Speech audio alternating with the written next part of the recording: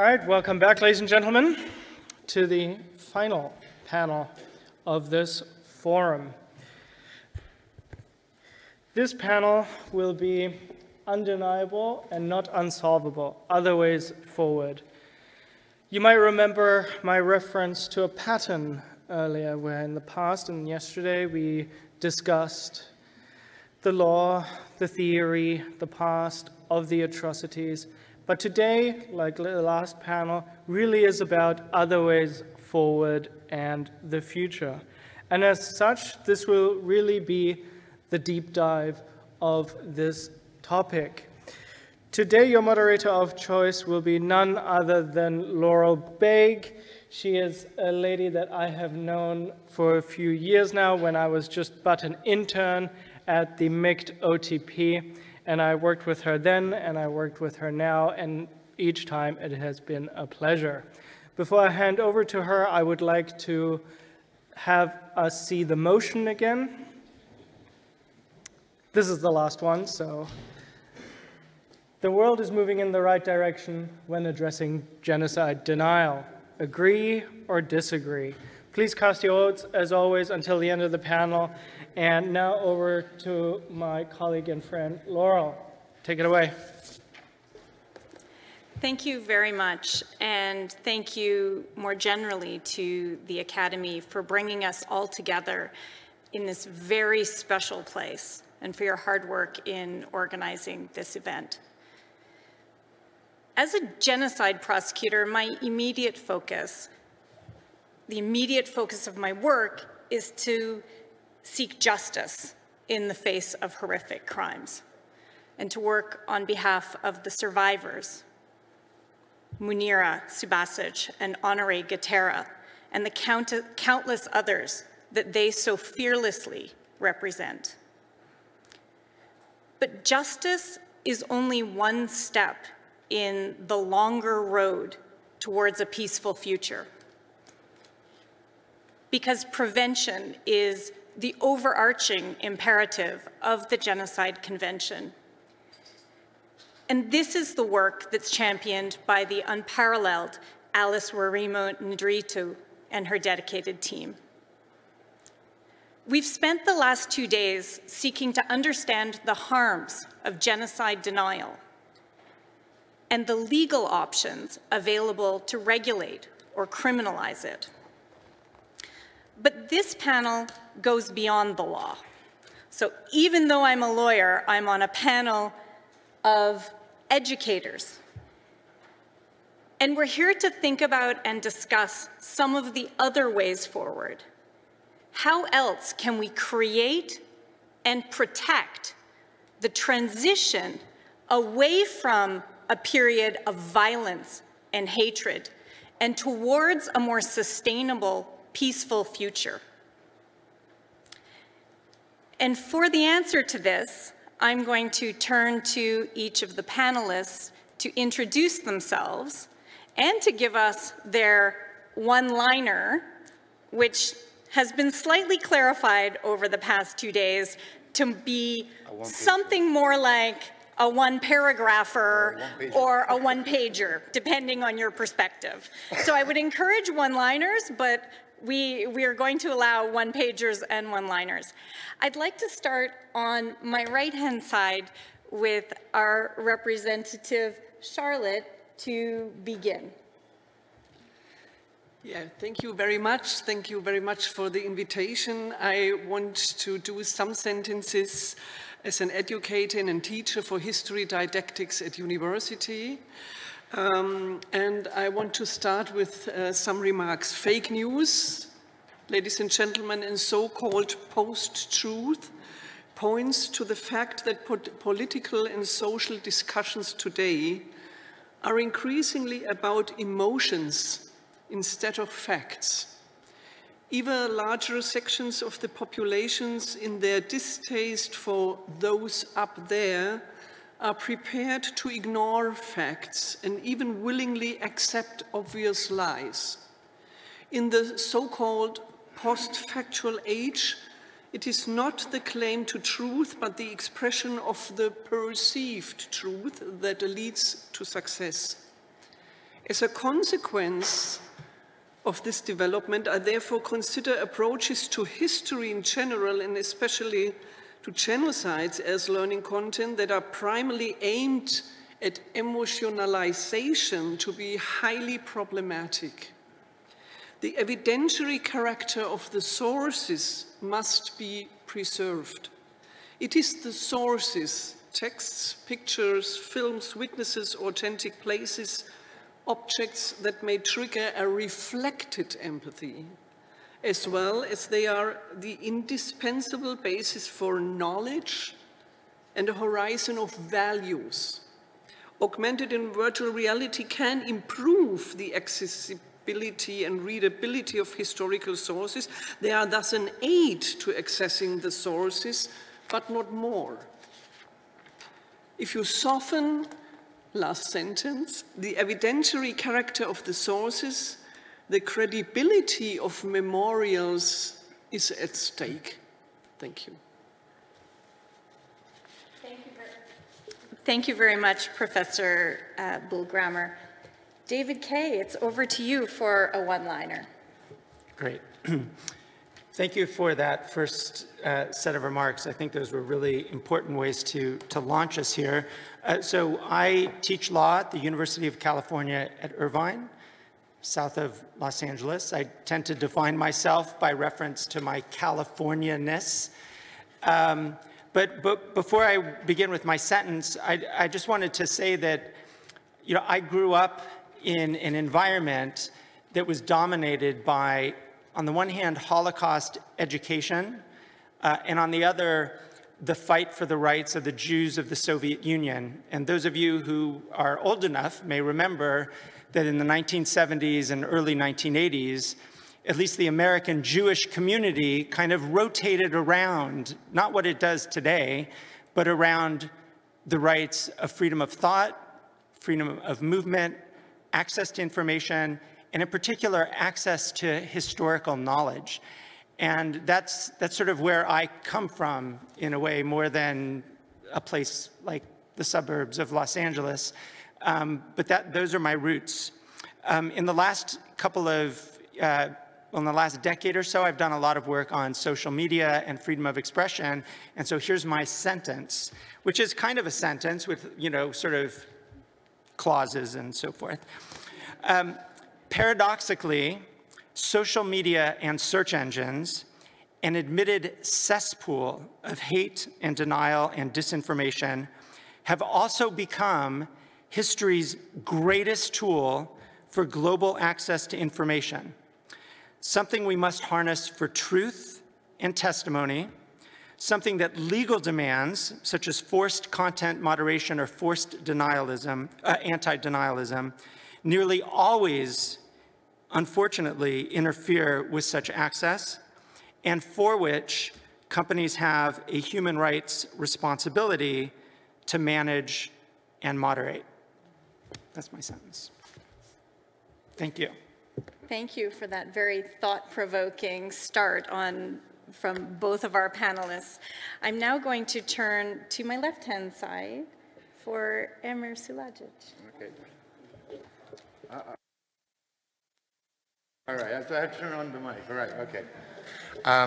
Good afternoon, everyone. I'm really honored to be here. I'm here in my capacity as the director of the Srebrenica Memorial Center.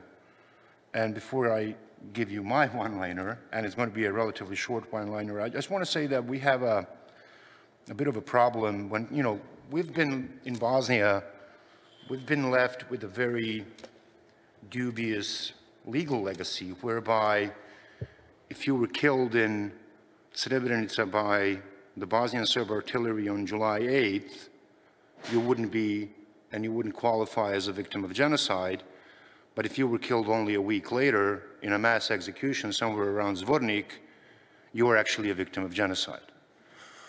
Whereby sniping children systematically and deliberately in Sarajevo is not a genocidal act, or whereby camps in Prijedor are also actus reus of genocide, but somehow there was really no intention to lock up thousands, tens of thousands of people.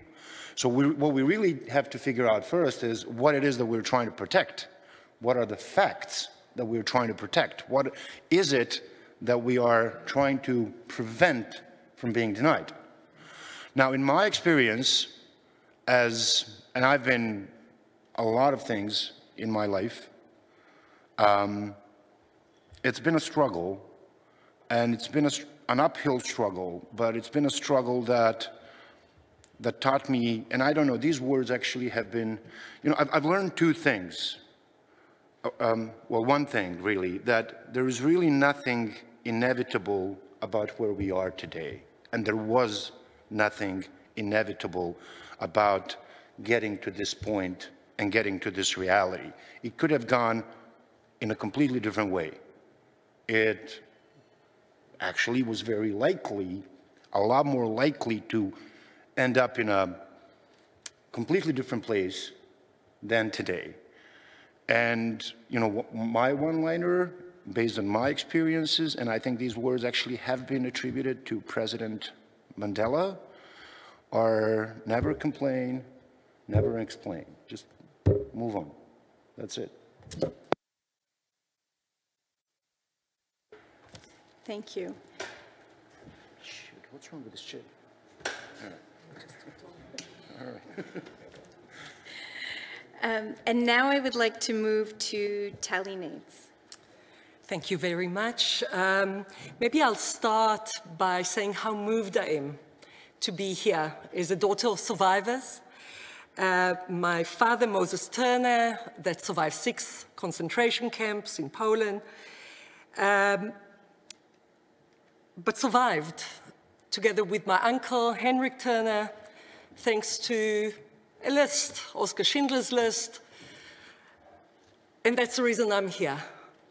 And I think that it's very important for me to sit here in this courtroom to not only speak about myself as a founder or director of a museum or chair of 3 museums in South Africa or a historian, but also the niece of my uncle, Henrik Turner, that testified in the Freiburg trial in 1965 against 2 Nazi perpetrators, Schemisch and Weissmann from the Novi Targ, Rabka, Zakopane region.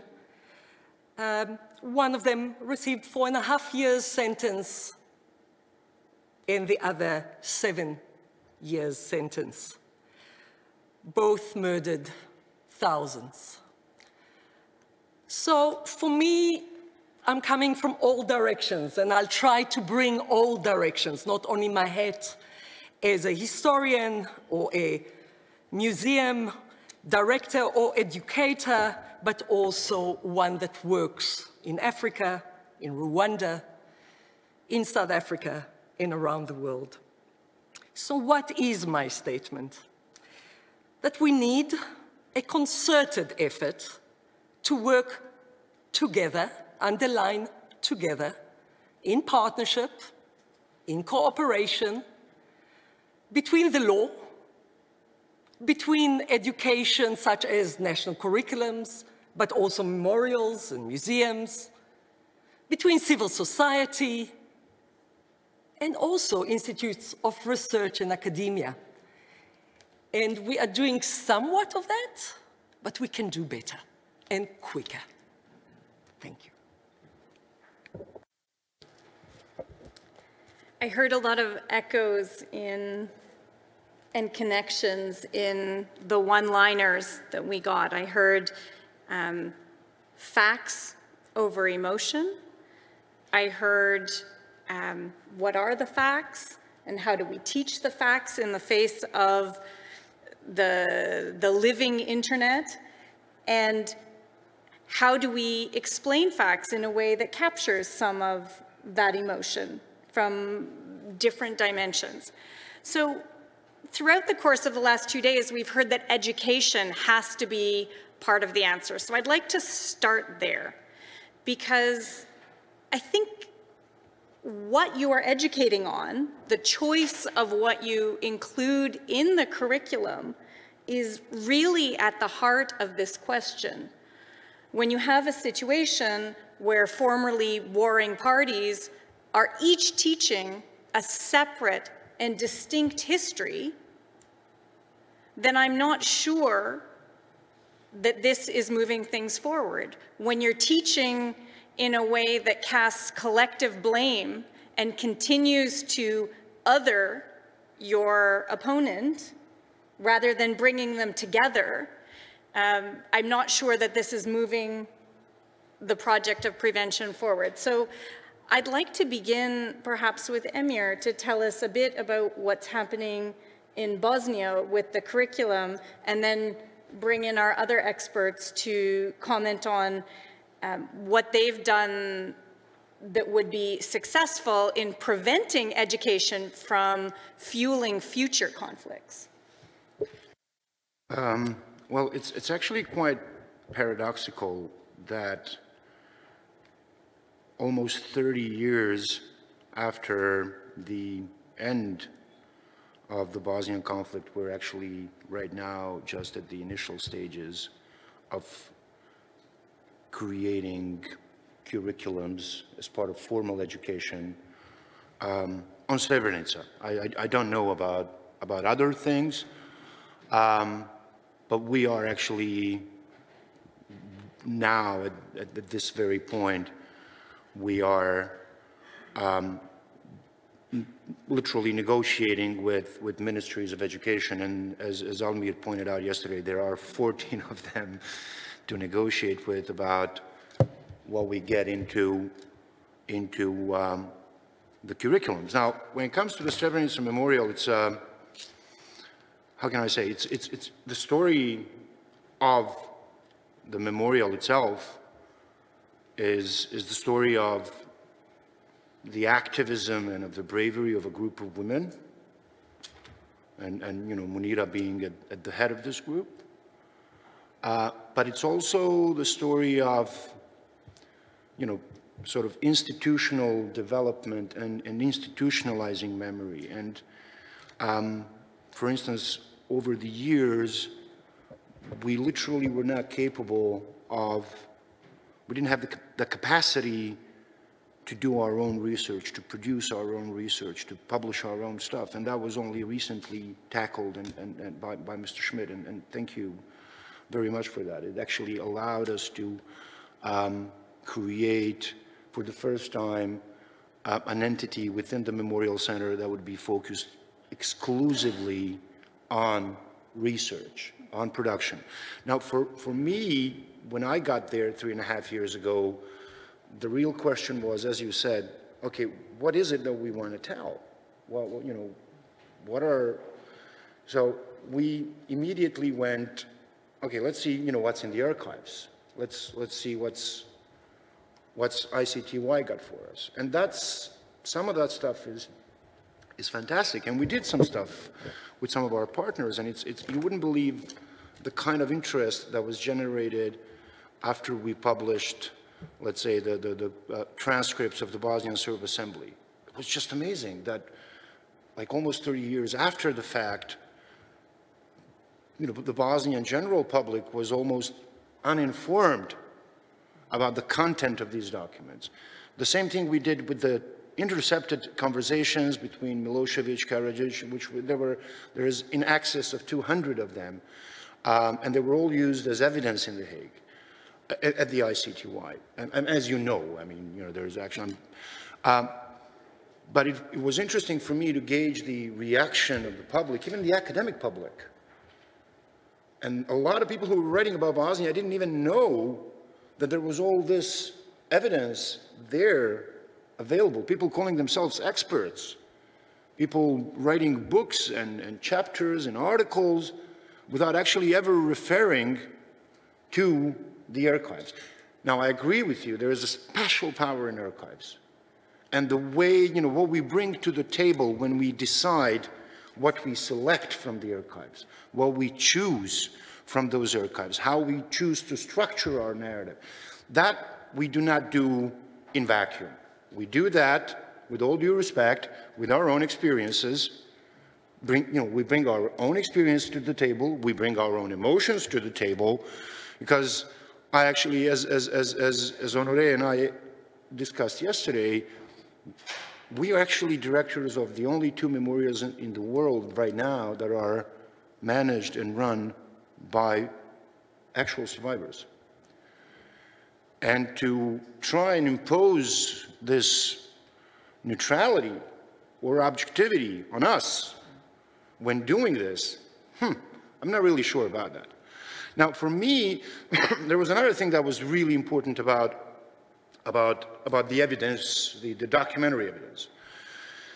And it was that the number of witnesses who appeared at the ICTY is, at least when it comes to Srebrenica, about 300 to 400, something like that.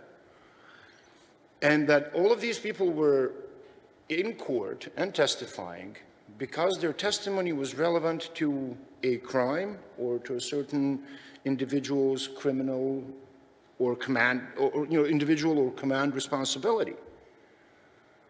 But the fact that someone didn't actually testify to a crime didn't make their experience, as far as we're concerned, didn't make their experience redundant. Their story is still part of our history. So that's what we did. We went out and we started interviewing children, women, men and boys, and based on that, we started our oral history program. And it's been one of the best tools in our arsenal so far. The other thing that turned out that was really was actually important were artifacts, actual physical artifacts belonging to people, individuals, whether survivors or those who perished. And we find them in 2 ways, and that's one of the things that we do is like I literally worry that one day I will get a call that some of my people have run into a landmine somewhere. Because the way we collect these artifacts is we get people and we get survivors to retrace the steps of this death march from Srebrenica to Tuzla, and even 25 years later, we find shoes, we find clothes, we find house keys, we find all kinds of things that are, they're not, it's not evidence of a crime, or not at least that we know, but they tell a story. And to answer your question finally, so we decided that the best way to do that, to educate, was to actually tell individual stories, to actually tell stories of people, to have our visitors, and we have over 150 visitors, 150,000 visitors every year, and we're not nearly equipped to handle as many visitors. I have to be completely honest. We need at least another 50 people. But it was this sort of, we want our visitors to get acquainted with the victims or the survivors, to get to know them personally. Now, it's also a double-edged sword. And it's something that, I've learned in my experience, that, as long as you tell your own story, like sort of, individual story, that's okay. But when you start connecting that story and start, looking at it as part of a bigger narrative and connecting it to other people's experiences, you start making enemies. If you start looking at all of these stories, you start making enemies. And so yeah, but that's it. I'm sorry. I could go on. Please interrupt me. Whenever you feel like it. I am going to interrupt you there. I have seen this exhibition on the column that fled Srebrenica, and I commend it to everybody. It's very impressive, and it really does bring that balance of the overall picture and the personal story of many together. I'd like to pass over to Professor Bühl-Gramer, because you mentioned earlier about teaching history not being about neutrality and telling every dimension of the story. even in a curriculum design. So maybe we could move over to you for some comments on neutrality of history. Yeah, thank you very much. I think the view to German curricula is a very special one. So to explain it a little bit, first of all, you have, you know, but perhaps some don't know, you have to recognize that in Germany education is a federal thing, so we have 16 curricula only in Germany. And we all know as educators that education systems all over the world are very national systems, and also the traditions how to teach are very national systems. If you look at school books, you wonder there are completely other standards of what is a good school book in one or the other country. But in my preparation for this panel, I took a few samples from current curricula in Germany. And so the study of the Holocaust, we can say, is a binding part of the curricula of all federal states in Germany for the secondary level 1 in Germany, so till the students are 16 years old, and also if they continue with school, they repeat in a deeper way aspects of the Holocaust. But other genocides and violent state crimes are mentioned only marginally at best, or completely ignored. And we have a new fact is that since 3, 4, 5 years, we mention the genocide of Tutsi and Herero, of Herero and Nama, because the German soldiers were involved. It's a story of colonialism and post-colonial history. So now we get a little bit more involved in this genocide, but the other genocides I don't find in the curricula. Why? You can say on the first, perhaps, of course in Germany there is a special responsibility addressing the Holocaust. And there are also perhaps concerns that teaching other genocides could distract from the German responsibility. And so we focus the genocide of the Holocaust. And perhaps also a certain fear that comparing genocides is not a German thing to do, I would say. And the second phenomenon is that also in Germany we have the criminalization of Holocaust denial. I could not find genocide denial as a subject at school, clearly defined as subject of learning. We talk about right-wing extremism, anti-Semitism, populism, and hate speech, right-wing, and so on. But genocide denial and the strategies of denial is not a clearly defined subject till now in our curricula. And last remark, we could, or I could also speak a long time about the story of how to teach Holocaust, because in Germany we now have already a story of how to teach the Holocaust since the 50s, 60 years, and we have the focus on the victims, on the witnesses, on the traces, also on the victim groups, the different victim groups, and in the last years also the questions, who are the perpetrators? But by not losing the victims out of our focus, but also the question, who are the perpetrators and the bystanders? Thanks. Thank you very much, and I think that that connects very closely to the work that you're doing, Tali. So, of course, I come from South Africa, a country that is confronting our own very difficult past. It's interesting that South Africa included the study of the Holocaust, Nazi Germany, also in the 9th grade and again in the 11th grade since 2007.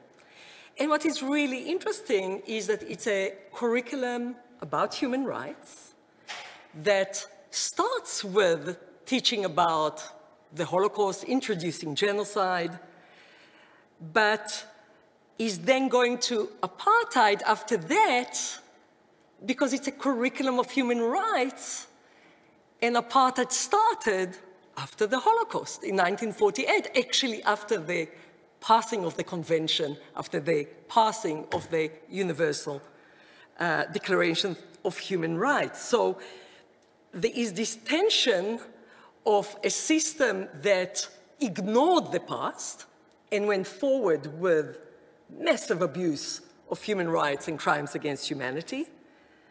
And that connection in the curriculum is done.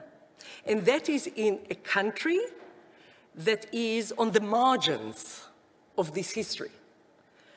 Yes, South Africa fought on the side of the Allies against Germany.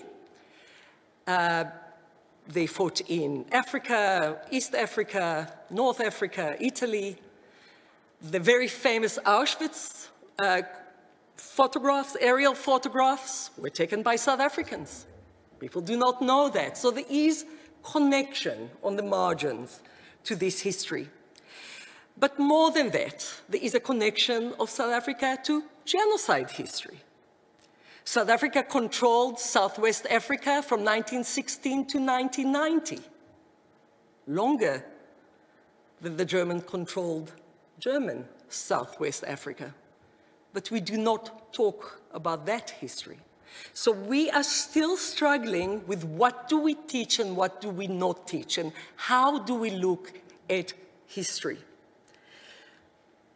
We touch Rwanda, and it's important to touch Rwanda because in April 1994, we voted on the 27th of April 1994, when already in Rwanda for 3 weeks there was a genocide against the Tutsi.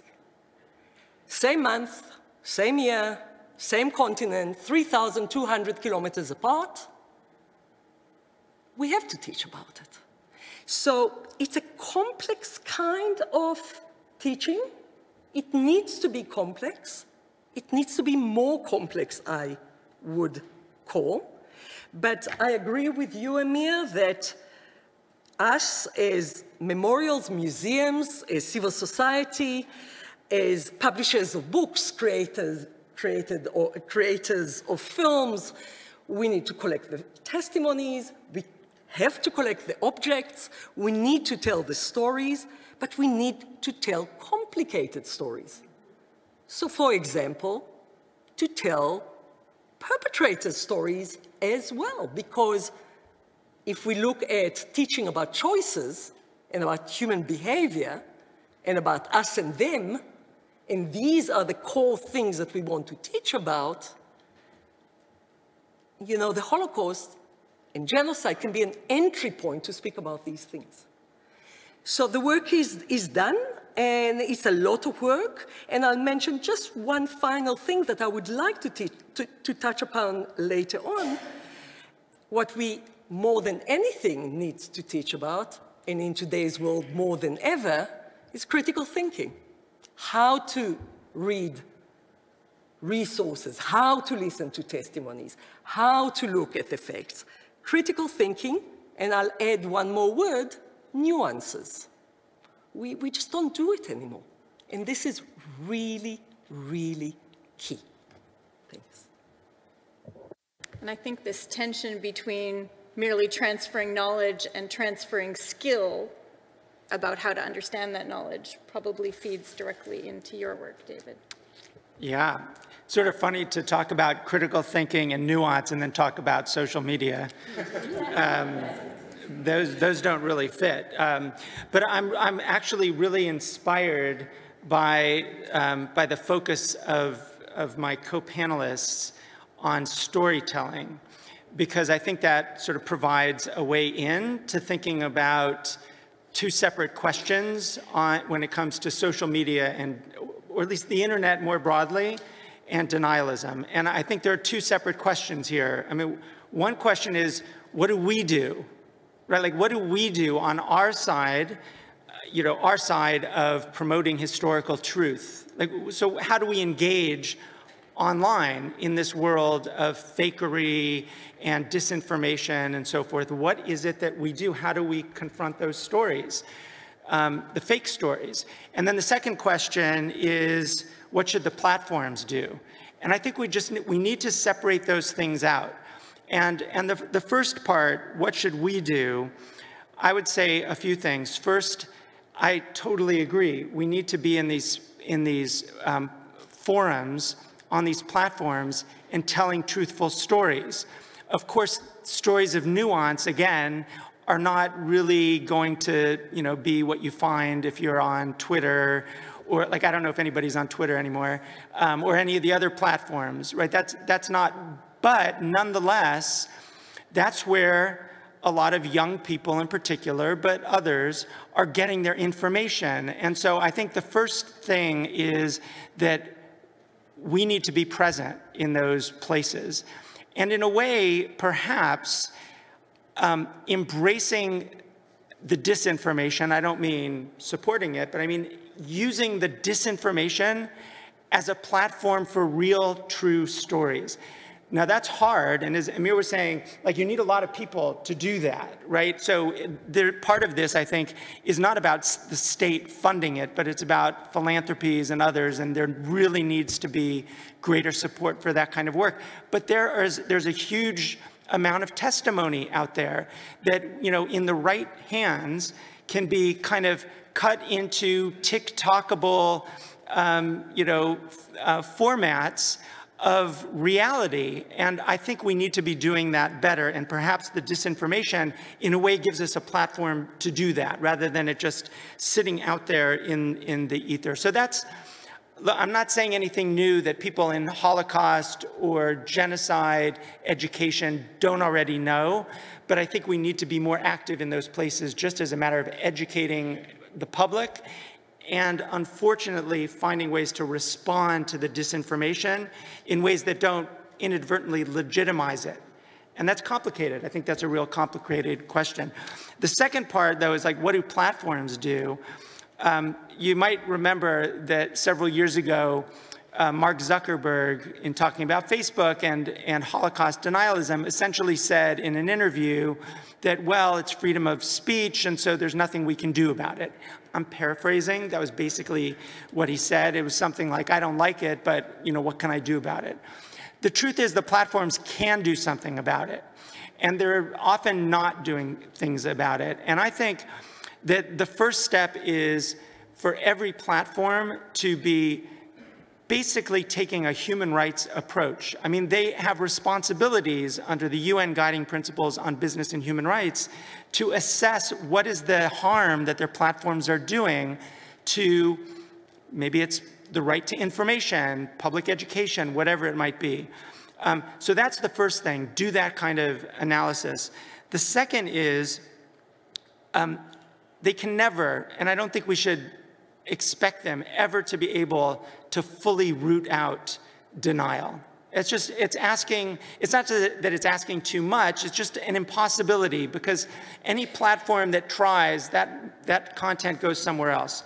So platforms have other tools, right? They have tools of labeling, they have tools of providing context, they have tools of providing friction, so that when somebody tries to access something that is labeled as denial, they get a pop-up that explains, oh, this is the actual context. So there are things to do. Now, the problem, and I'll conclude here, the problem for the platforms is the same kind of problem that we face in all the denialism law that we're talking about, which ultimately you still have to define it.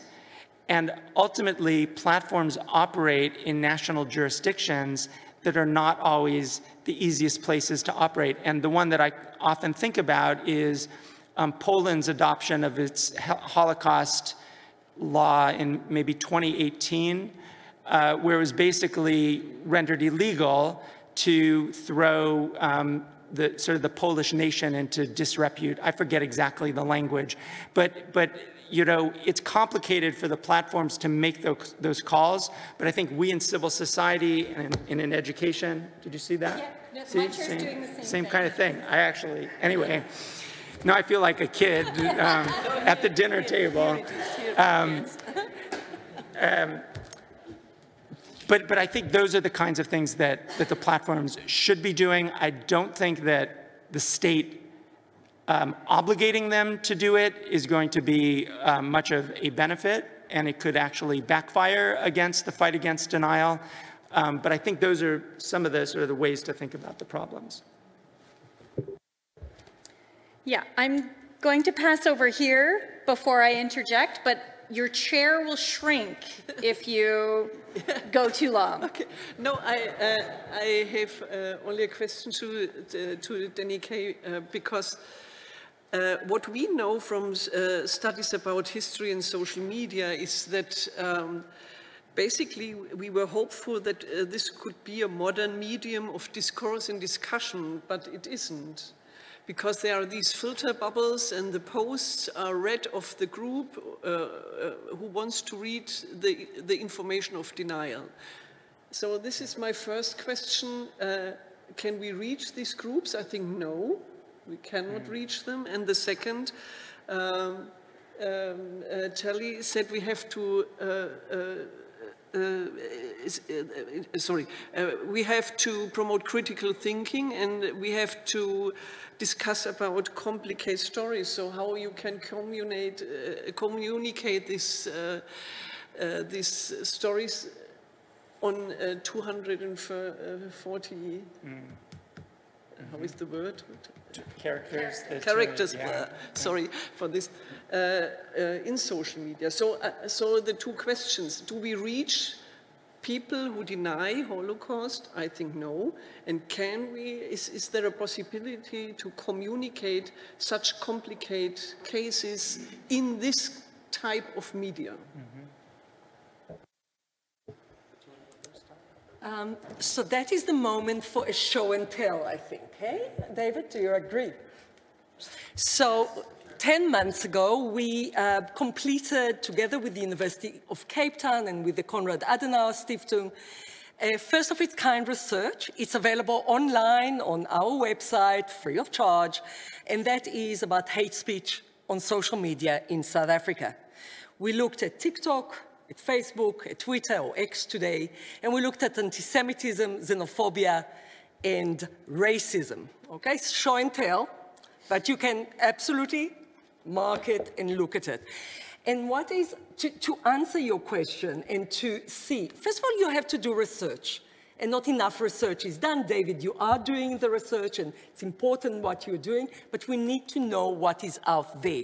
And what was really interesting was that Hitler, Nazis, genocide was everywhere. It was in xenophobia, it was in anti-Semitism, it was in racism, it was on the left, on the right, and in the middle. And also animal language, snakes, cockroaches, vermin, is there everywhere. Now that we know and we have the tools to understand it, we can do something about it. And we can teach sensitivity of how do you read social media. We can teach teachers, learners, students. We can hopefully, and we have a project that is happening now, we can hopefully develop machine learning of recognizing, because I can tell you, David, that the annotators that did this and had to read the hate speech needed psychological debriefing. It was hard. It was very, very hard. So we need to find tools, and not only in English, but also, in our case, it was isiZulu, it was isiXhosa, it was Afrikaans, it was other languages. So I just want to say that it's complicated, but we need to know first, and then we will find tools. We will not give up.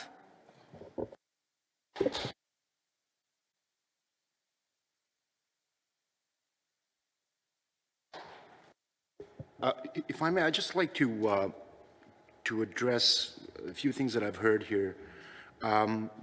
and I think it was Tali and Charlotte who brought up this notion of talking to perpetrators, right? Now, I don't know, I mean, you know, we have different perspectives here, but for me, from you know, where we are, well, first of all, there is no bystanders in the type of violence and the type of conflict that engulfed Bosnia. The violence was large scale, but it was happening on a sort of, it was very decentralized, and the genius, if I can call it that way, of the Bosnian genocide, it was this decentralized execution. And I think that one of the traps that trial chambers and appeals chambers in Bosnia fell into, in ICTY fell into, was looking at these municipalities, because that's where actual, you know, these crisis staffs, and this is how the violence was very localized, yet it doesn't mean that there wasn't a big picture. And within this, you know, when you live in a small town like, I don't know, Bratunac, where I grew up, Zvornik, there is no bystanders there. Everyone benefited, even if they didn't want to. They got a job that they may have coveted or not, but they just got it. There were public auctions of goods taken from Bosniak houses. Everybody was, you know, on the morning of, and this is something that Laurel will know, on the night of July 13th in 1995, there was over 50 busloads, literally, of prisoners in the town of Bratunac. And some of them were held in a local elementary school. And that night was a kind of free-for-all. So any local Serb could pick up a gun and go and do whatever they want. Now, when they emptied the building on the morning of July 14th, there was a lot of blood going on. There was a lot of blood, there were a lot of traces, there were a lot of bodies. Now, the bodies were picked up by the local utility services, the guys who usually sweep the streets, right? So they picked up the bodies. But you know what happened with the school? Because it was late July, and in September the school had to start. So the local authorities called upon the women from the town of Bratunac to go and clean the blood stains on the walls and on the floors of the school. So really no bystanders there, you know.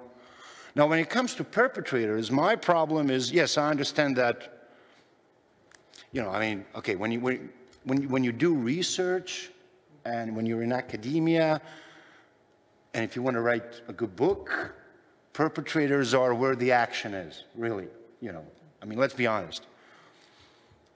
But my problem is that in a context like Bosnia, or any similar kind of conflict, it would only, in a way, help rehumanize people that I'm not at all interested in rehumanizing, or even, if you will, seeing as human beings ever again. I mean, that's my perspective, and I'm fully entitled to it. I'm not here pretending to be objective. And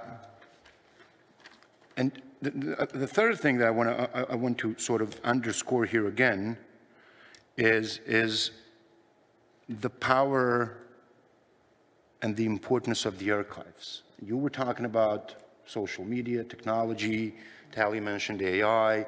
At a day and age when you can wake up and literally find yourself deep-faked into an act of sexual molestation of a child, we need to be able to go and look at the sources, look at the, you know, the stuff, and tackle denial.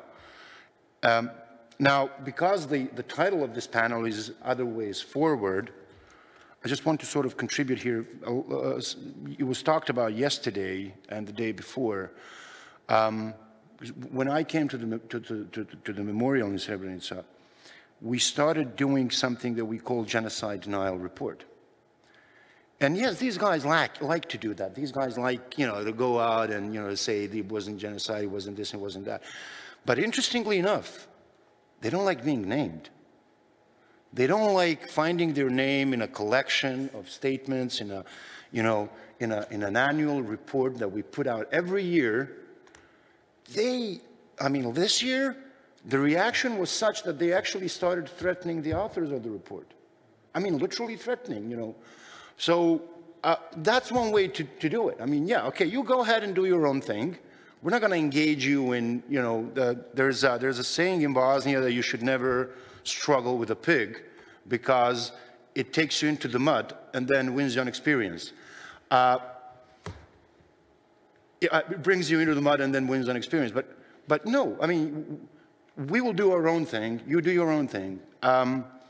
And I've noticed that every year the reactions have been more severe than the previous year because these guys don't want to be named as genocide deniers.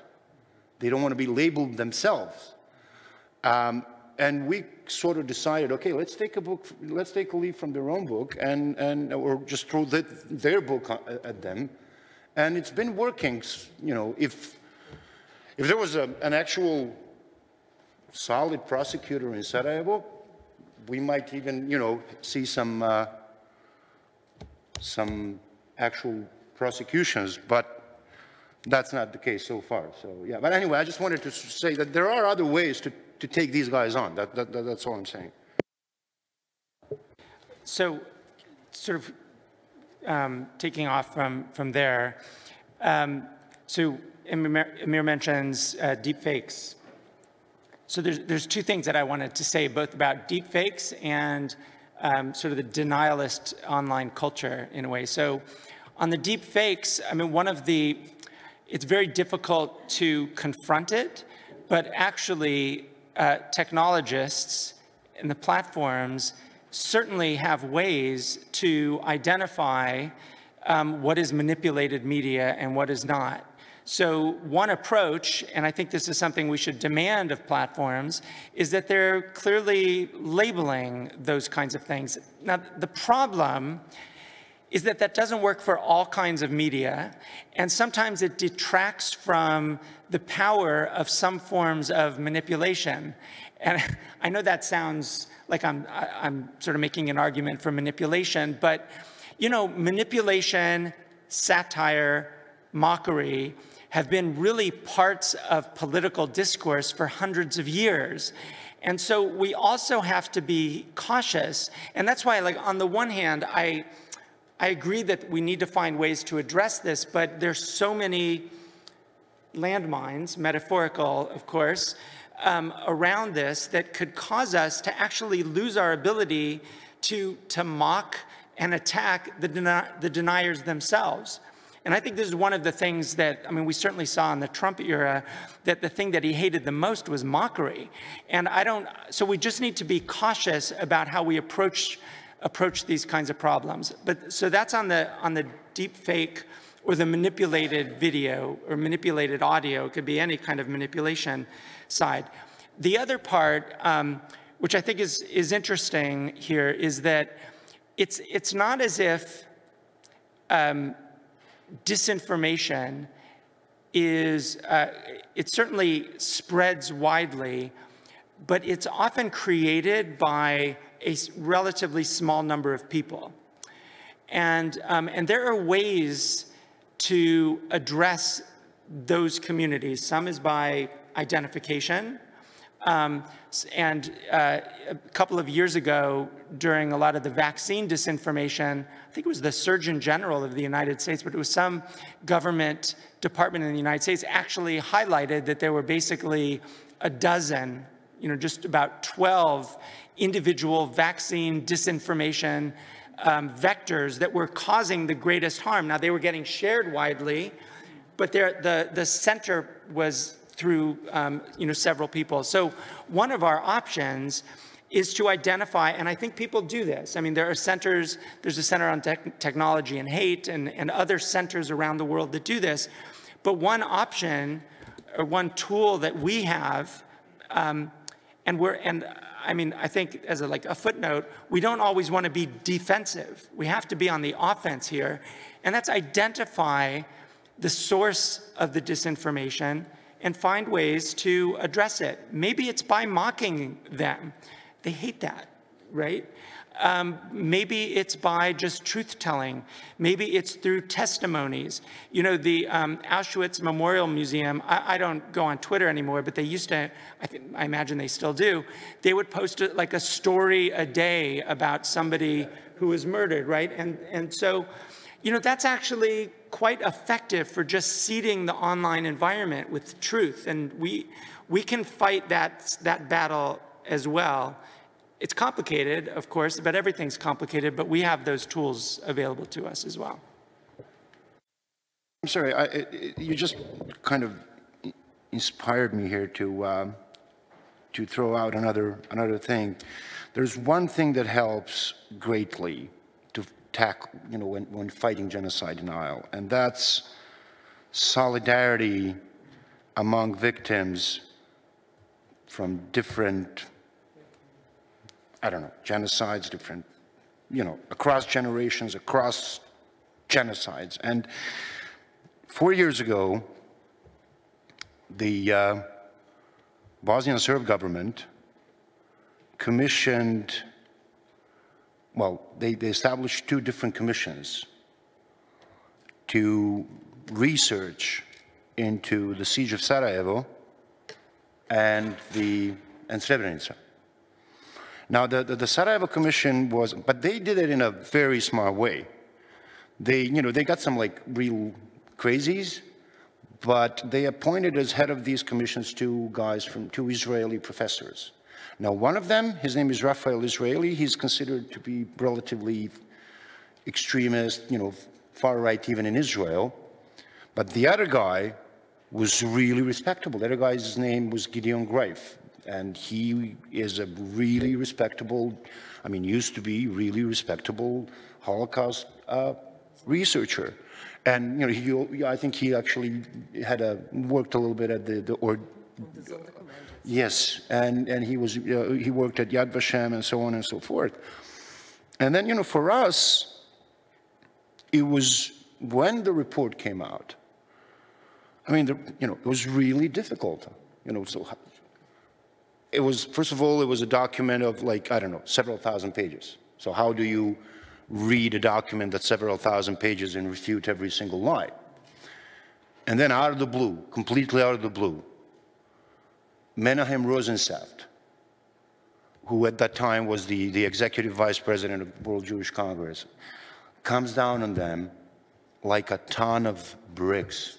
He actually even calls this guy a disciple of Goebbels. Stuff that I could not even think about writing, okay? And to me, that was like, you know, and the problem was gone. It was all gone. It was like, that's it. No report, I mean, it was over. But to me, it was just amazing, you know, this power of solidarity reaching across generations, reaching across experiences, reaching across every single divide that you can actually think about, helping us out. So that's one thing that helps, you know, finding allies, because these guys also have allies. You know, it's amazing to see, I had this great, I'm sorry, but it's amazing to see that, you know, Bosnian you wouldn't believe that there are actually Bosnian neo-Nazis, but you know who their best friends are? Russian neo-Nazis. Okay, so how can I say? So if these guys are capable of creating allies and alliances, why shouldn't we be capable of doing that? So, and it helped greatly. It was fantastic. I mean, and you know, Menahem indebted us for forever. So this question of solidarity brings up other kinds of multilateral and multinational efforts. What can be done beyond our own societies? Obviously, the technology side is something that reaches beyond the limits of our own school curriculum and can reach out to leadership levels if what we're trying to think about is actually preventing the next horrible atrocity or the next genocide. So if anybody has any last comments to make, I'll move from this side to that side. We just have a few minutes before we open up to questions, and I wanted to mention to the organizers that I don't have my second tablet yet with the questions from the online audience. So perhaps I'll start. Really interesting discussion. We just said the allyship, Menachem is a son of survivors, born in Bergen-Belsen, so you do have that connection. And I started with partnerships and how important it is to work together.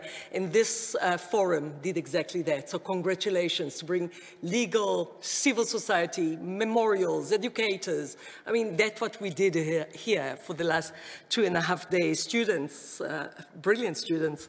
That was fantastic. But leadership and encouraging critical thinking leadership is something we did not touch about.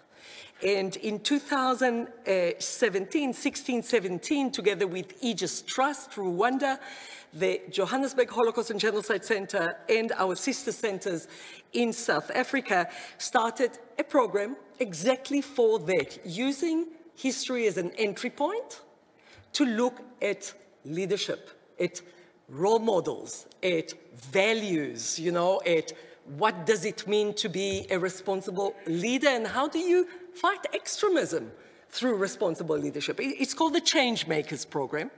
Tested it, did evaluations through the University of Pretoria of the pilot, trained the trainer, and this program now is in 13 countries in Africa and next month is launched in Asia, in Manila, in the Philippines. We will work together. Shall we try? Sure thing, sure thing. Shall we, yeah? No, but the issue is, let's start even small. We started small with thought leaders, community leaders on a grassroots level. We didn't get here to the top leaders, but you have to start somewhere to change the heart and minds of youth leaders, 15 to 25, and then community leaders and thought leaders. And I just wanted to say that there is a way to use history as an entry point to raise the red flag, to understand where can you go if you go that way. And that seems to be successful in places like Nigeria, Mozambique, and others.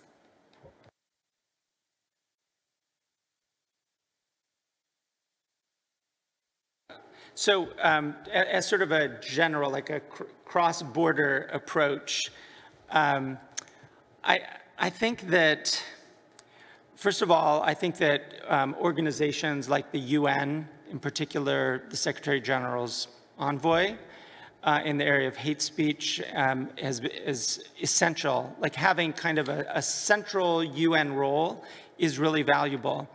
But I also think there's a kind of activist element here that as individuals and as communities, there's a big risk. And the risk is this.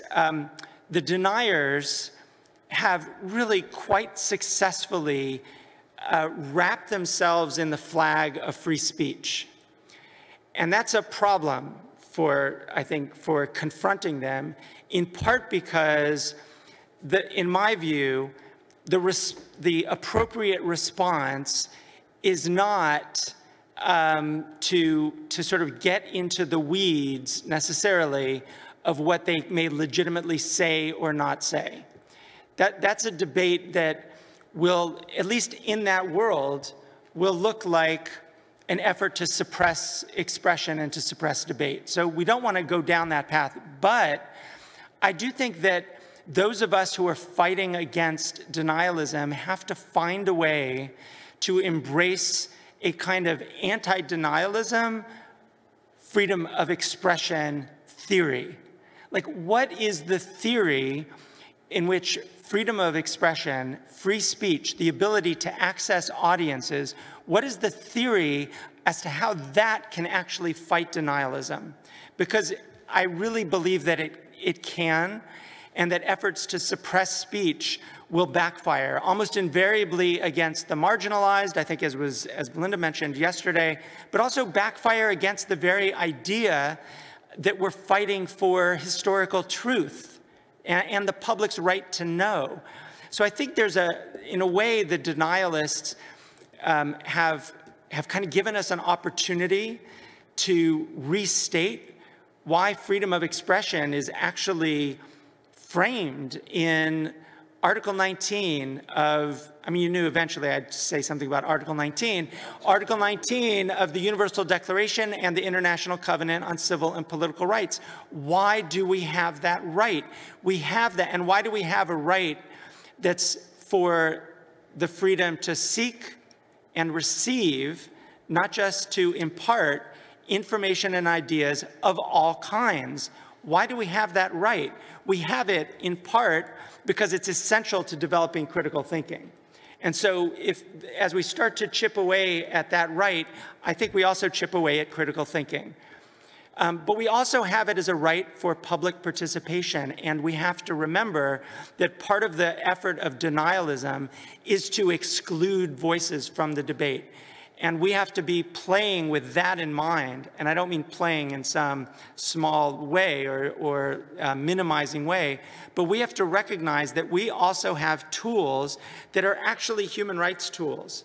How we do that, I don't have all the answers, but I mean, there are a lot of smart people here who actually work in this space of education, and I think that's what we need to, again, ensure that it's resourced, but get that message out and kind of reclaim free speech for like our team, not just the other side.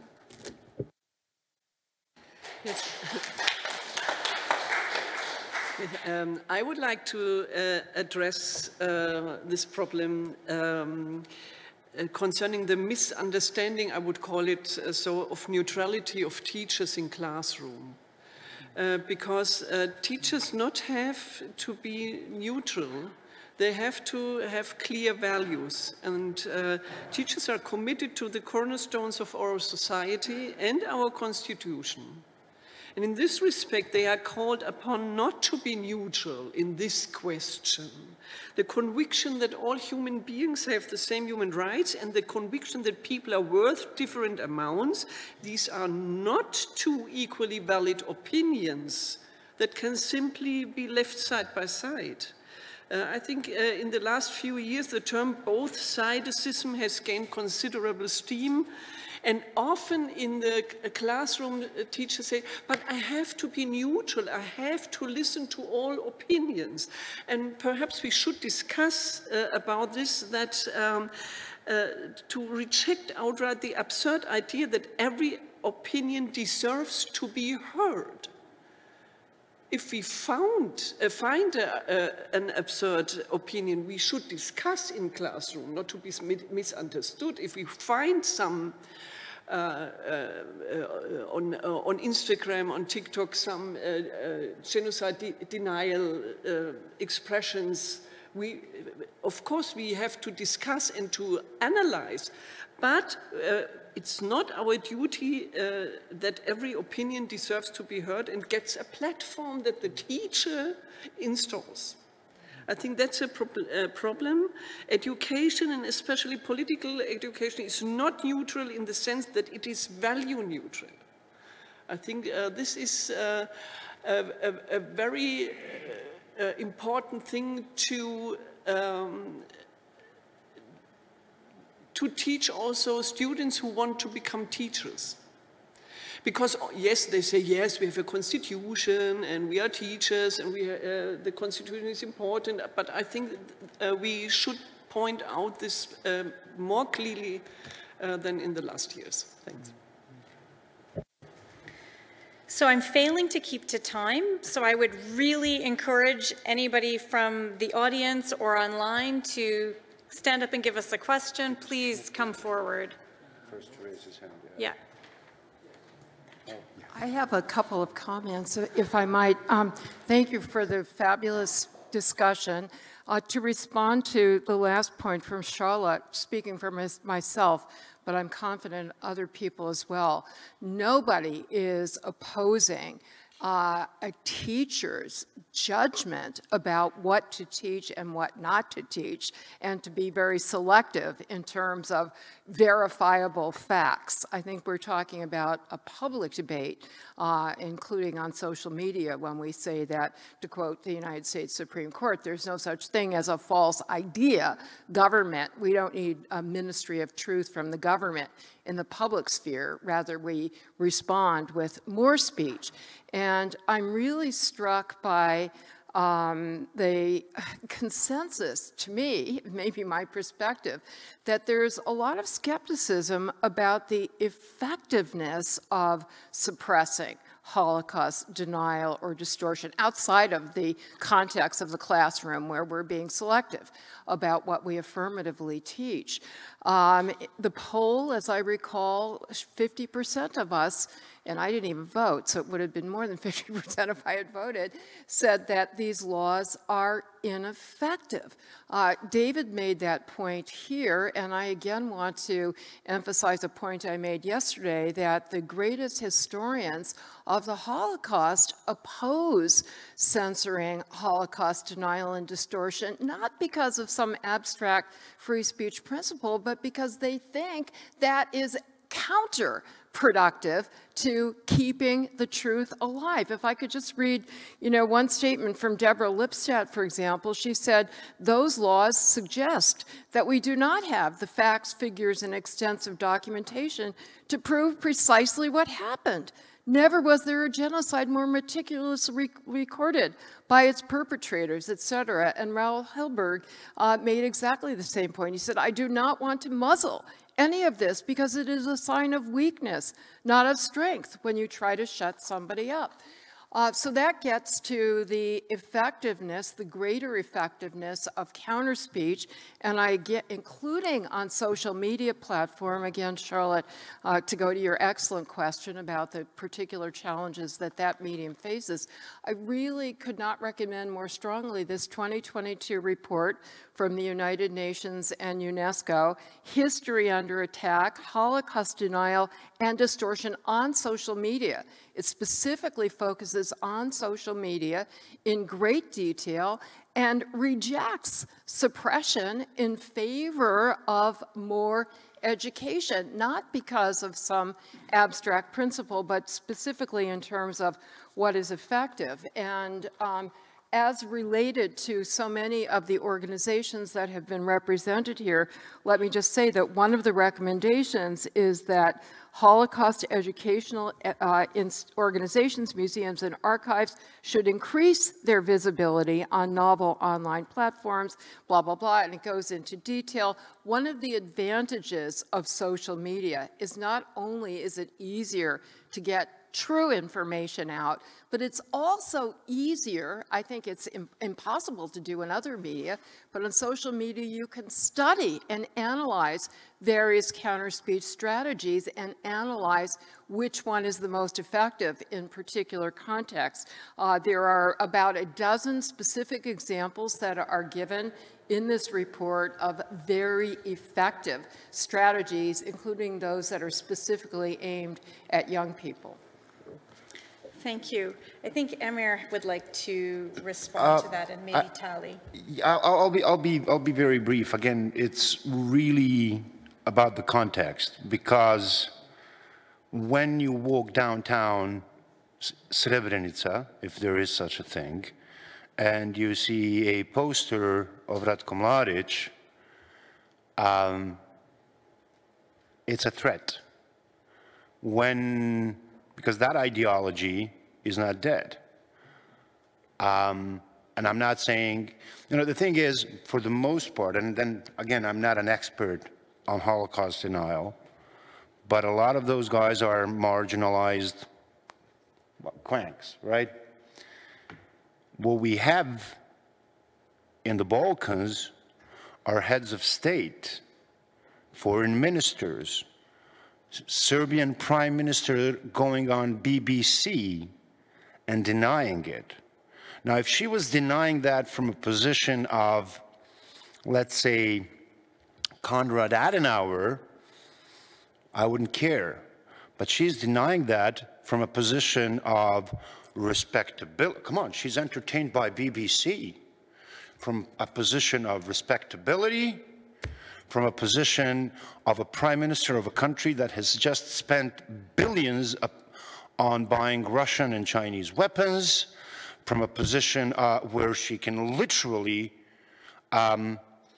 order the Bosnian Serb leadership what to do. So no, it's really about the context. I've met Deborah Lipstadt. I have great respect for her. I have even greater respect for Raoul Hilberg. But in some cases, denying genocide is actually, because there's this sort of rhetorical device that they're using. It wasn't genocide, but we will be more than happy to do it again. So it's really about the context, I'm sorry. Yeah, anyway, that's that. Just to add 30 seconds, something that was not mentioned, and that is working with the courts, working with the human rights commissions, as memorials, as museums, as educators, is really, really important as a tool for, you called it suppression, not suppression, actually work with, educate with. We had it many, many times, not only on anti-Semitism, on racism, on xenophobia, Afrophobia, with the court or the Human Rights Commission. Let us work with.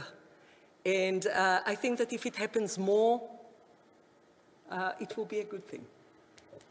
I'd like to call on Gregory, and then Mr. Schmidt, and then Serge Brammertz, and then to the lady in the back. Thank you very much. I was struck by the comments on solidarity across genocides, across borders, and the timing is powerful for me. I just published within the last month a piece called Transnational Atrocity Victim Networking, a new paradigm for international accountability mechanisms. You can find it in the Criminal Law Forum. Kaye Ambos is editor-in-chief. I had a very fruitful dialogue with him while I was going through the peer review process, and as I say, it was just published. But that point about victims standing together and the solidarity across borders, it's all about that. If any of you are interested, let me know. You can find my contact information. I'll share it with you. But I was so heartened to hear you talk about that, and I really want to see that expand. I will point out that the idea for it comes from the U.S. Holocaust Memorial Museum pilot project from the Ferenz Initiative. Obviously, I learned about that through my biography of Ben Ferenz, and that's where I got the idea, and I think it just should be expanded. And it's powerful to talk about that in this courtroom, you know, with Ben's spirit sort of hovering here.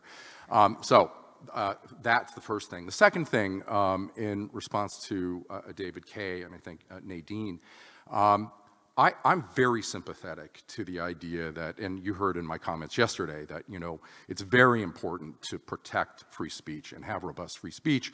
I think that's the ideal way if we can make it happen.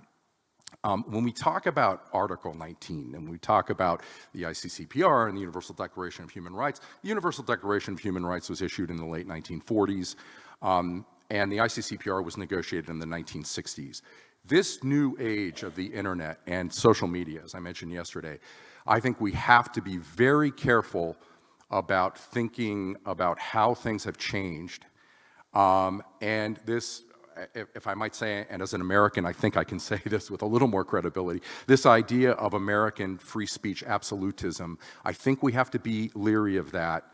And I don't think we should take off the table potentially reasonable ways of the state dealing with denial. I think that's something that we should all think about very carefully going forward, and maybe come up with, David, you talked about a way of sort of reconciling all these things, and I think maybe one of the nice outcomes of this conference would be to try to find a way. We talked yesterday about possibly some sort of model denial law that could maybe combine the concerns that we have in the social media age with the concerns we also have to protect free speech and find a happy medium, because I don't think that the marketplace of ideas functions in the same way it did in the late 1940s and the same way it did in the 1960s, and we need to reckon with that reality. So, thank you.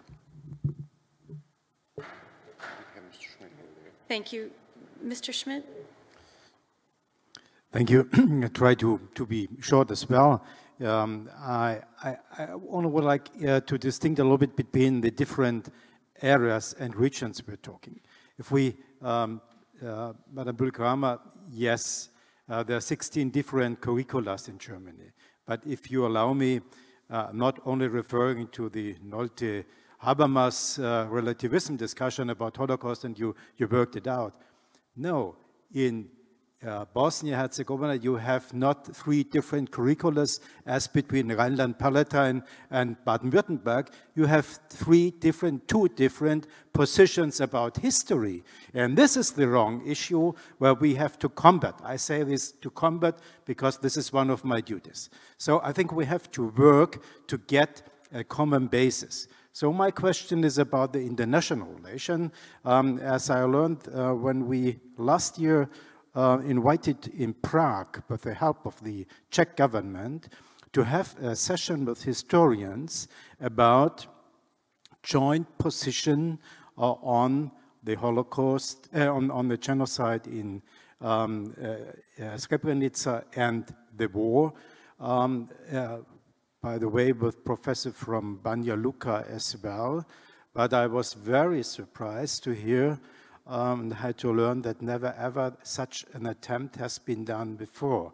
We have the experience in Germany under the umbrella of UNESCO in 1972. There started 72 or 75, I don't know exactly, the German-Polish School Book Commission, working consequently in trying to get a joint view on history. I think things like this should be work to implement in this network of international knowledge and academy to this. And about the, as somebody who had the possibility years ago with the program of the American Jewish Committee to have this Holocaust teacher training program, I learned there are a lot of differences in different US states, how the different states are dealing with the issue, but not, they have a consensus in the basics. So I think it's necessary how to get with the basics, and this is about education, and you allow that I contradict a little bit. If you have people like the upper 20% just intellectually discussing, no problem.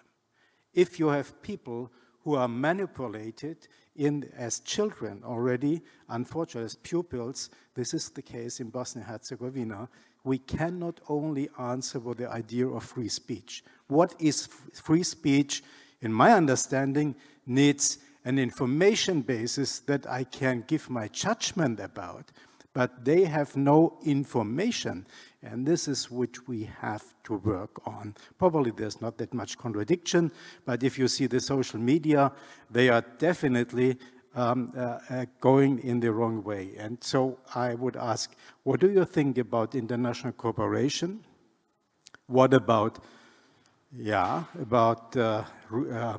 proactive regulative issues? I think we cannot live in, in our region without having repressive means to keep off, not like the Zuckerberg statement.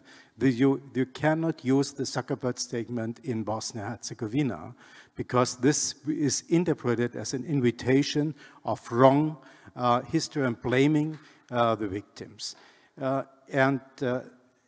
Finally, should we talk about the virtual white elephant in the room?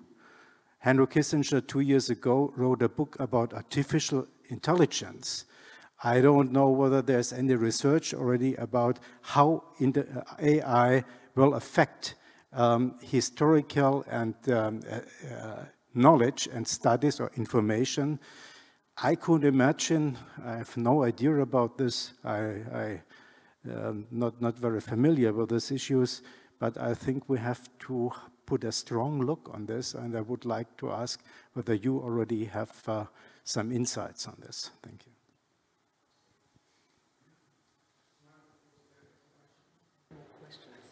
So I have to respond to a few things that have been raised, but I do want to start. I know I said it before, but I just want to kind of quote. I tell my students you could either get a tattoo of Article 19 or just commit it to memory. Usually they commit it to memory.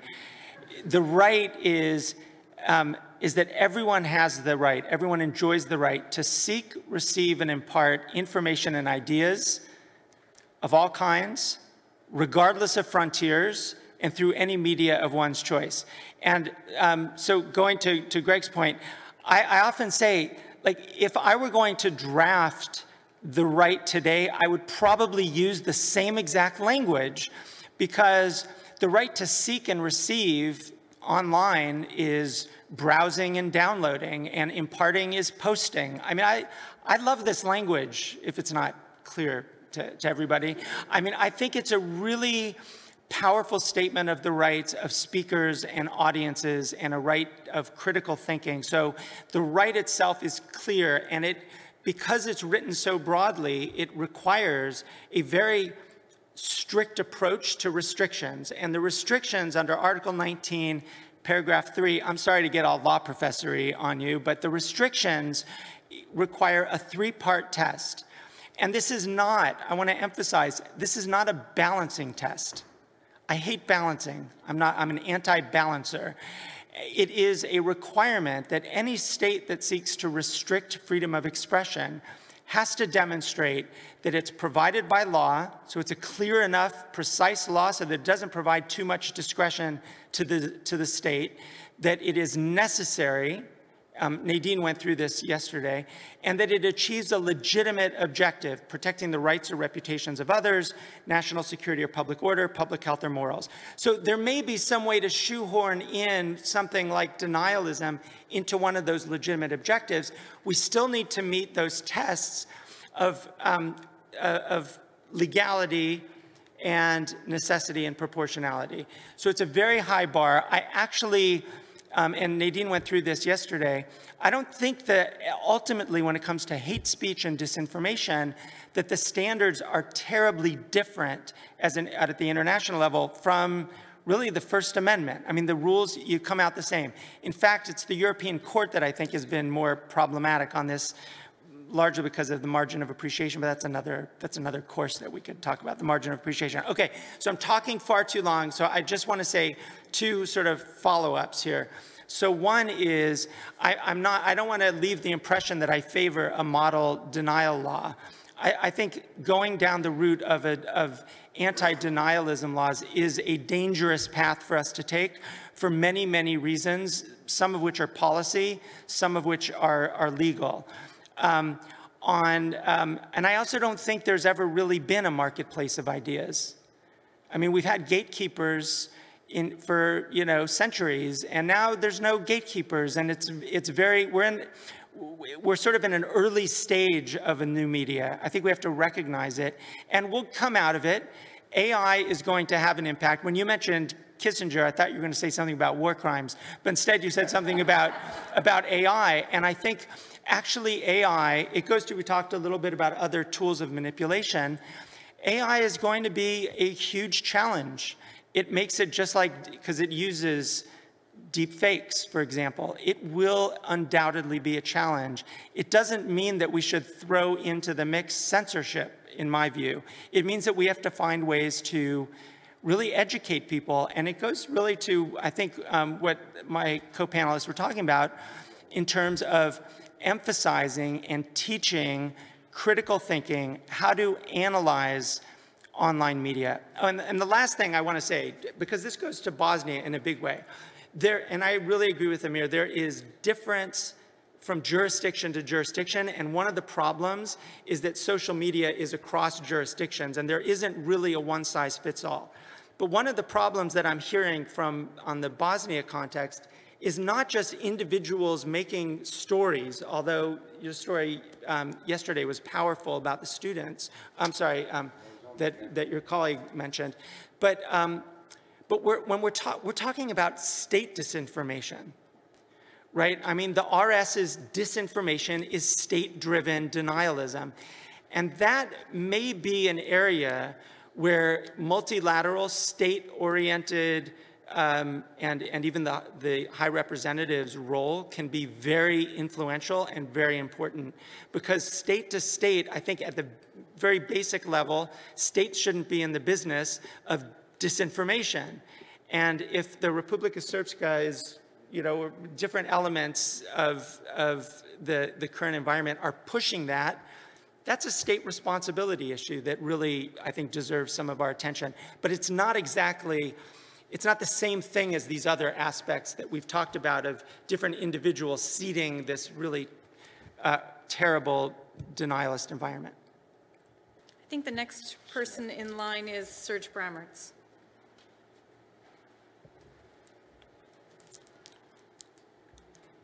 Thank you. Really, really interesting debate. Two points. I said yesterday that sometimes I'm wondering why today there's much more denial in the former Yugoslavia than 15 years ago. And sometimes I'm wondering, does it mean that people change their opinion? No, it's just that 15 years ago they would not say it publicly, and today they do it because they're getting away with it very, very easily. And 15 years ago, I was much more optimistic about international criminal justice in general than I am today, but that's a different debate. So I was wondering, why was it easier 15 years ago? And I remember when we were looking for the arrest of Karadzic and Mladic, it was very much the conditionality policy from the European Union. At that time, countries in the former Yugoslavia were much more enthusiastic about joining the European Union, and a number of conditions were imposed by the European Union, and the arrest of the fugitives was one of them. Not sure if today, if Karadzic and Mladic would be still fugitives, they would be arrested. And I'm even not sure that if today a decision would need to be taken about ICTY, that ICTY would even be set up. Just to say that there are different moments in history, different momentum, and what we have seen in the early 90s at the end of the Cold War was obviously a much more enthusiastic moment about international criminal justice than we are living than today. Second comment very briefly is about criminalization, and I fully understand the debate about freedom of speech and criminalization. And I also have seen the numbers, right, to say that 50% of people have the opinion that the impact is limited or often or none. But you know, it's also prohibited to commit murder, and in the US and in many countries, people continue killing each other knowing that it's prohibited, and if they are catched, they go to prison. So for me, it's criminalization means much more that as a society, we are saying it is not okay to deny genocide, it is not okay to insult again and again survivors and victims, and if you still do, there are consequences. The consequence is that you are prosecuted, that you are convicted, you get a criminal record, and because you have a criminal record, you cannot run anymore for political office, and because you will not be in a position of responsibility, you cannot continue manipulating children and young people in your own society. So for me, it's much more a reaction by the society to show that we are, as a society, not tolerating genocide denial. And you know, in my own country, Belgium, that's very much the logic of why we have a legislation on genocide denial, and that's why, personally, I will always argue in favor of a legislation in this regard. Thank you.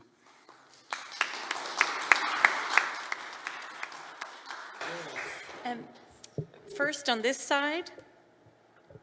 Yes, well, good afternoon.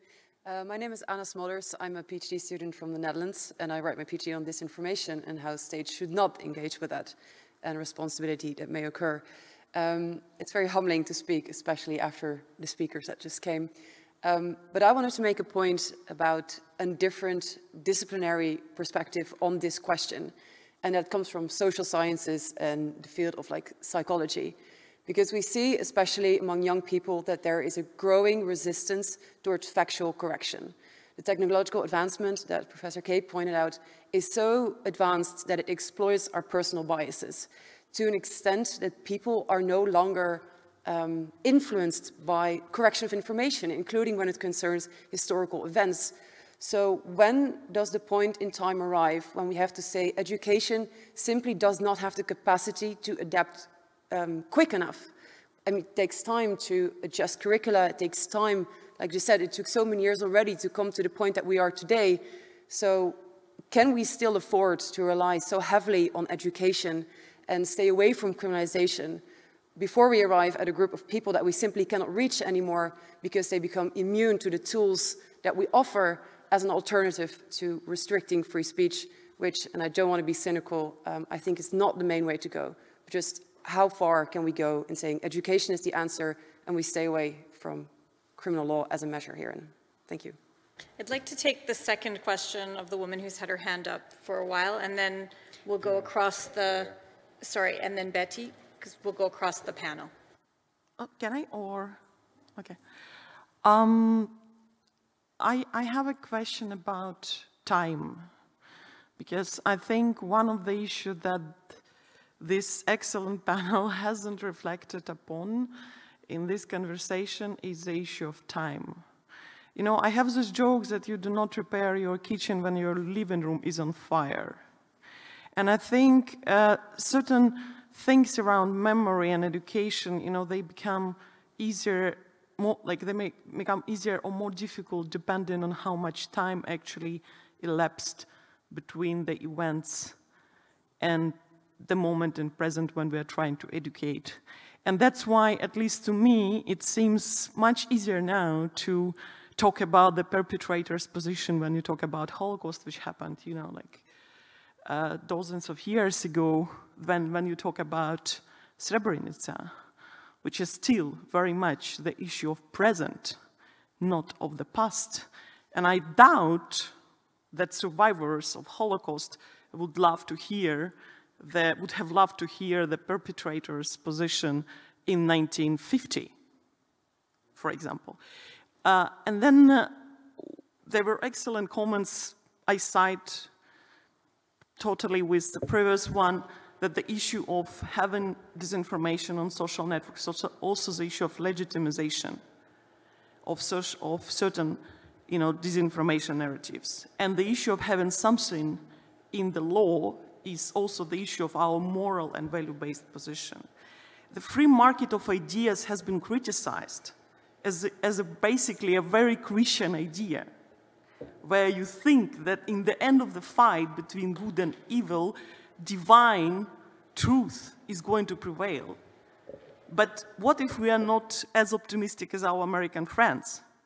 What if truth is not going to win just by itself? I remember the quote of one of my friends, a Belarusian journalist, who said that it's not that people don't have access to alternative information. It's a problem that they do everything possible and impossible to avoid accessing alternative or factually based information. So it would be good also to hear your reflections on this. Thank you. Thank you very much. And our last comment and question from Betty, and we'll go through the panel to reflect on some of these ideas. Thank you, Laurel, for the opportunity, and thank you to the panel for those remarks that you've made this afternoon. I want to throw a spanner in the works, disrupt our thinking a little bit. Could we consider that we might actually have genocide denial by silence? It doesn't have to be related to speech, but just by keeping quiet, not saying anything, not prioritizing situations that are unfolding across the globe, we could be participating in genocide denial by silence. I was really pleased to hear in the panel that was before this, one of the panelists referred to the importance of the responsibility to protect as a means of countering genocide denial. And the reason I say this is because we have seen that not just the minimization, but the prioritization of those who matter in the international community and in the international criminal justice movement, we have seen what is prioritized.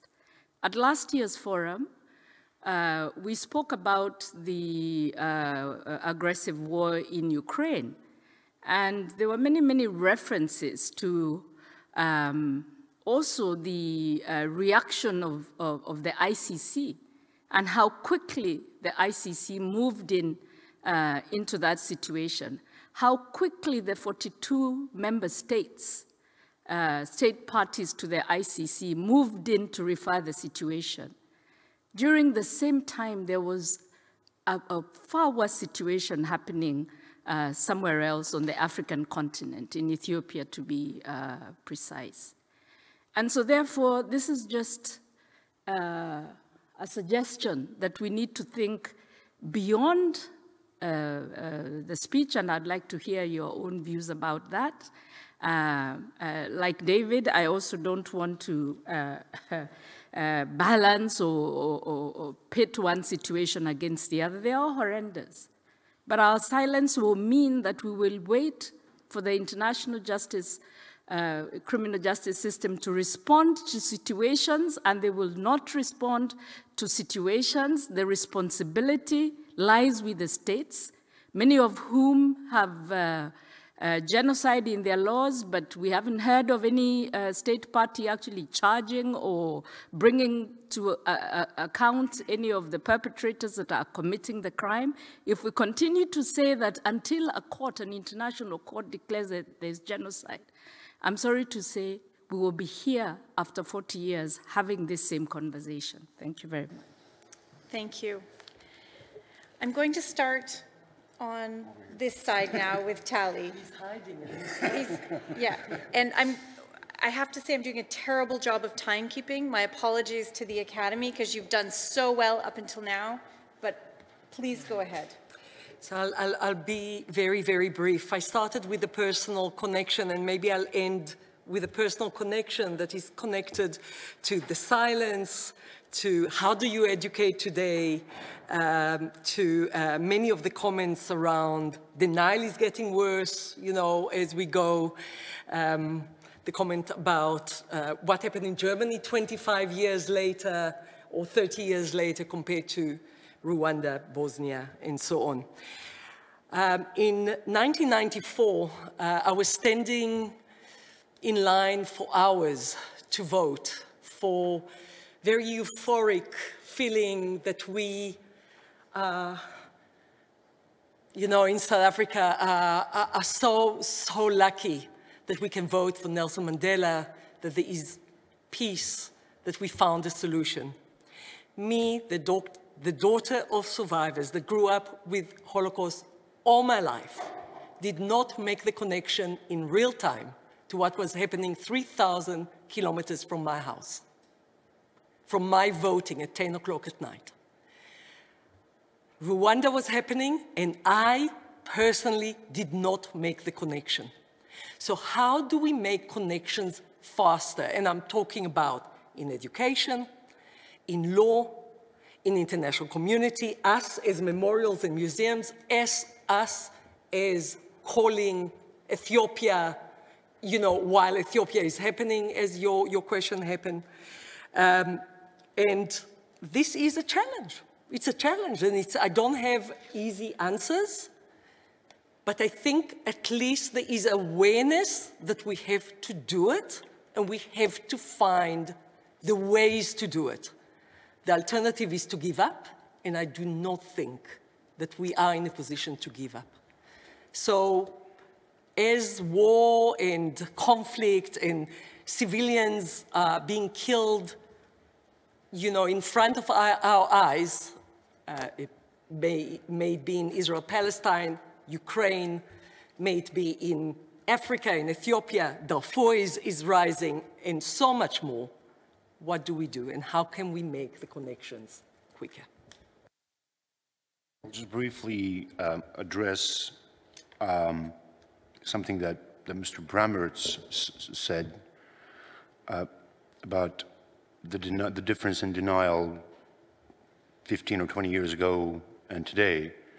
And I think the main difference, at least in the context of former Yugoslavia, or at least Bosnia, is or was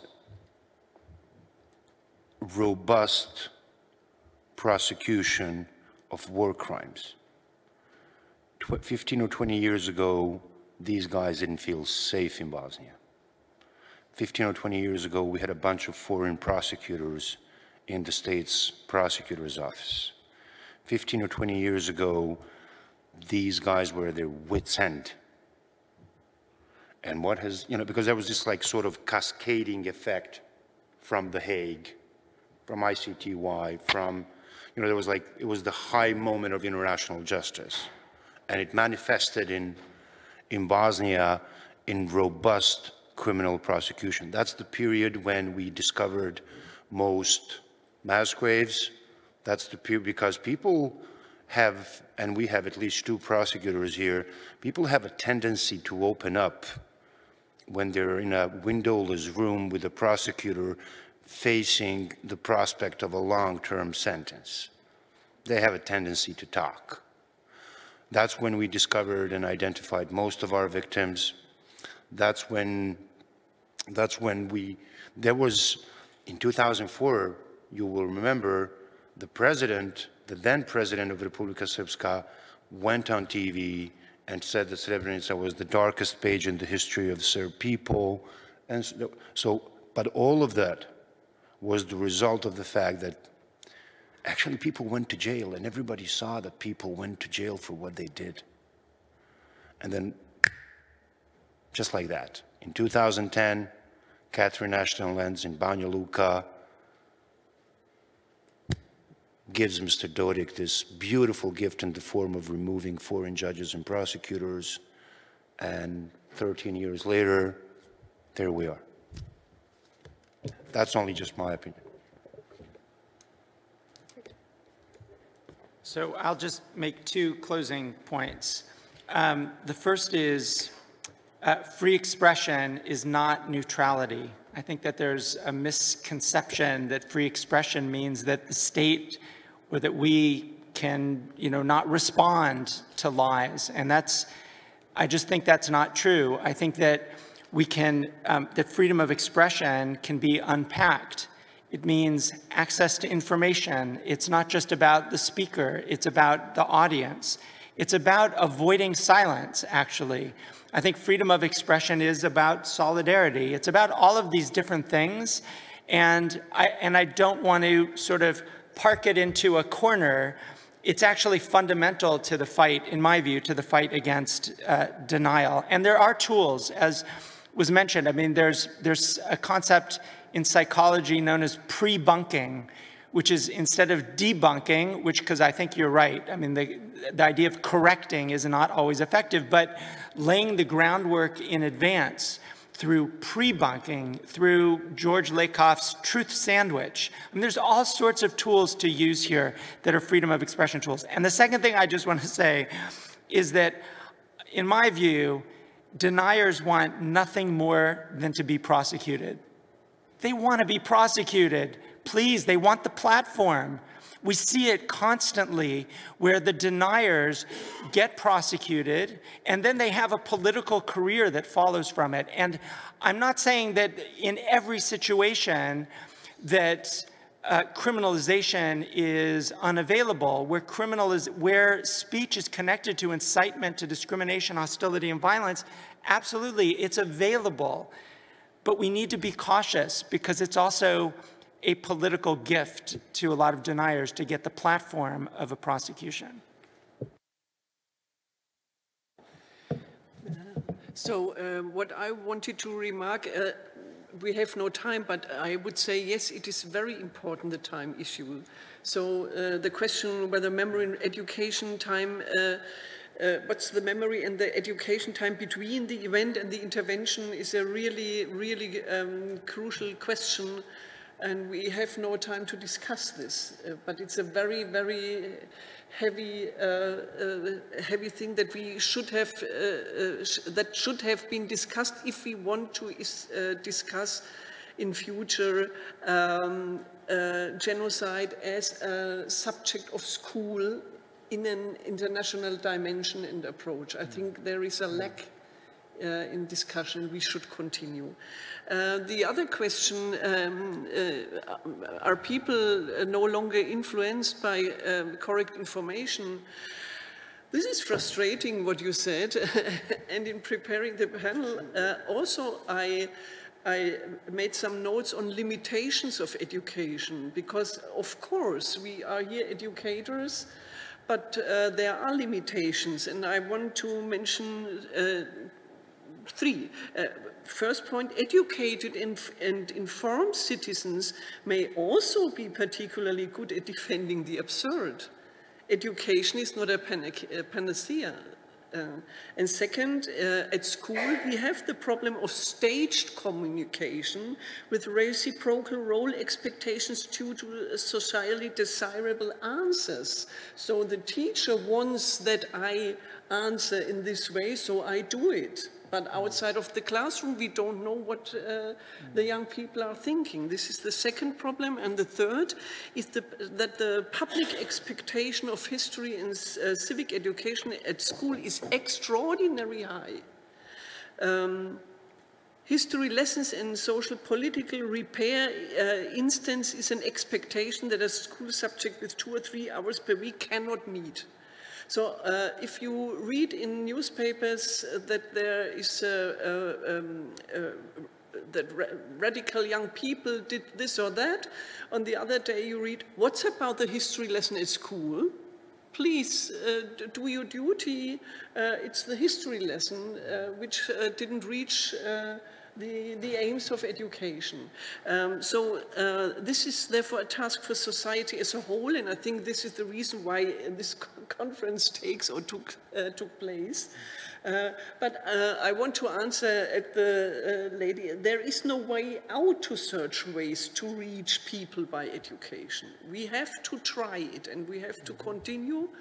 And we have our small efforts in individual meetings, and this is no question we can answer and decide, no, education is no longer the way. I don't think so.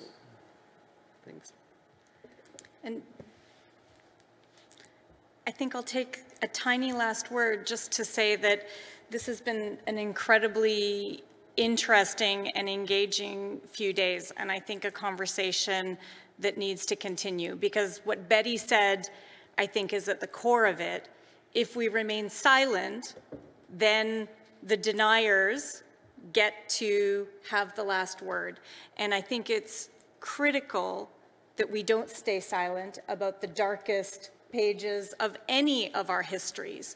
Not about genocides, not about colonialism. It's important that we speak about and recognize the intersectionality, the intersectional effects on different people who have lived experiences within those events, that we don't forget about what happened to the women and to minorities who are not part of the dominant narrative, but who also suffered in these genocidal crimes. And I think the other thing that's coming out as a final word is that Raphael Lemkin's idea and the inspirational story of his perseverance and personal dedication is not going to be enough. That it's not something that one individual can, in today's world, solve. That we need to work together as individuals, as museums, as educators, as experts, as states, as multilateral organizations, as courts and lawyers, hand in hand to support the vision of prevention and to live up to the promise of never again.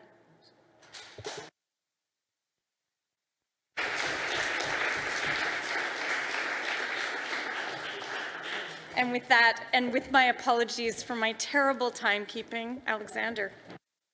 Thank you very much. You can keep your seat for now. I'll send you off in a moment. Shackles will be released anytime. All right, so, well, this panel put me into a bit of a predicament because so many things were said, I'm not really sure what to respond to or what to pick up on. So perhaps I managed to say something that we can all agree on, and that is that if there is something that we need, it is more speech, better speech, more education, better education, and perhaps most importantly, more of these stories by survivors and those that were there need to be communicated to people all over the world. It doesn't matter whether we are in Nuremberg, in Sarajevo, or in Kigali. And I don't think there is a soul in this room that was left unstirred by the stories told by Emir, Honore, or Munira. And so, again, let's thank the panel one more time for their wonderful contribution.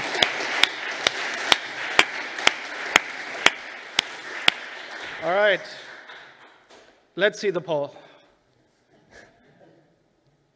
The world is moving in the right direction when it comes to addressing genocide denial. 56% of the audience agrees, 44% disagrees. All right.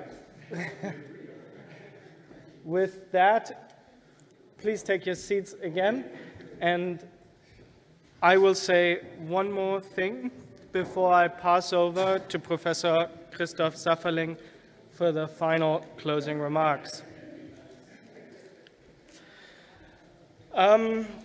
One quick point of order from me for our dear speakers and guests, special guests here in the front. Please remember later on at 4 o'clock there will be a guided tour of the Documentation Center Nazi Party Rally Grounds. Feel free to pick one of the two tours. It's a 1-hour tour, a 2-hour tour. Dr. Astrid Beetz is actually in the room here. She will be doing one of the tours. Please keep that in mind. Now, again, before I hand over to Professor Safferling, ladies and gentlemen, this was the last panel, this is the last day, and as such, this is the last that you will see of me. It was a sincere pleasure and an even greater honor on my behalf to organize and craft this event, to work on this together with our collaboration partners for pretty much the last year. It was a great pleasure working with my team who's been working tirelessly the last few months, also now the last few days behind the scenes. And as my supervisor at the OTP used to say, Cody, never underestimate the power of the interns. And to them also a special thank you goes out. In any case, ladies and gentlemen, I will say goodbye to you. I will see you later, and I really hope we will all stay in touch. Until next time, in October probably, the Nuremberg Forum 2024, we would hope to see you again. I certainly will. Thank you very much, ladies and gentlemen. Have a good rest of the evening.